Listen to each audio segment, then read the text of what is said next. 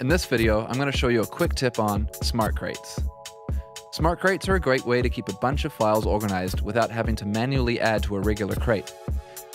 In short, you tell a smart crate a set of rules, then it grabs all the files in your Serato library which meet the rules and adds them to a crate for you.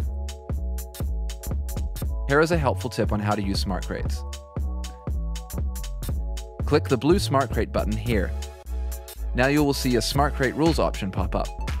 Click Add Rule in the bottom left corner of the pop-up window. 3 options with drop-downs will appear.